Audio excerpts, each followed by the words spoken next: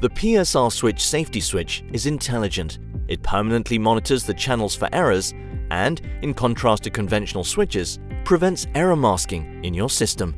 With the introduction of the new safety standard EN ISO 14119, the prevention of error masking is becoming increasingly relevant.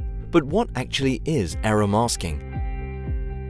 The danger zones of a machine are safeguarded by doors, for example, each of which is monitored by a conventional safety switch with floating contacts.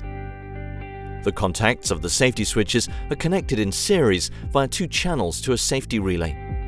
If one door is opened, for example for maintenance work, the flow of current is interrupted in both channels.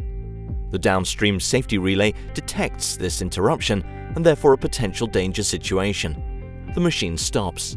When the door is then reclosed, the machine can be restarted via the restart switch.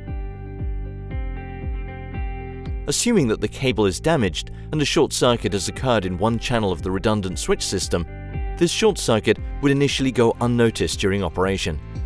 If, however, door 2 is then opened, the machine still stops because the safety relay continues to detect the opening of the door via the first channel and switches off only one channel. The different signals in the first and second channel do not meet the expectations of the safety relay, which identifies this as an error and prevents the machine from restarting. By chance, the machine could restart if another door is opened and closed again, because the conventional safety switch on that door interrupts the signal in both channels and resets the error status of the safety relay. The machine continues to run after the restart, but the defect on the channel of the second door remains and is thus masked. This problem will become a danger if a short circuit now also occurs on channel 1 of the second door, and the door is no longer monitored from a safety perspective.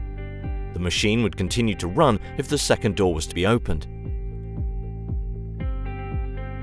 Due to this potential danger situation, the standard for safety switches and the technical report limit the performance level of cascaded safety switches with floating contacts.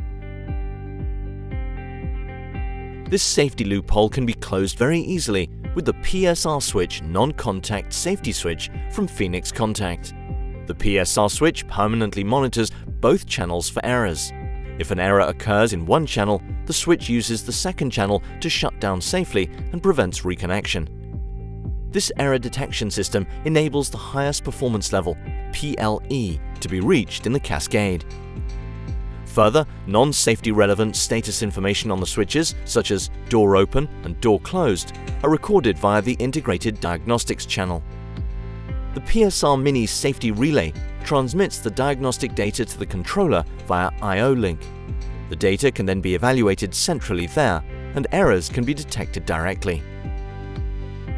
PSRswitch, the RFID-coded safety switch for system safety of the highest level. From Phoenix Contact.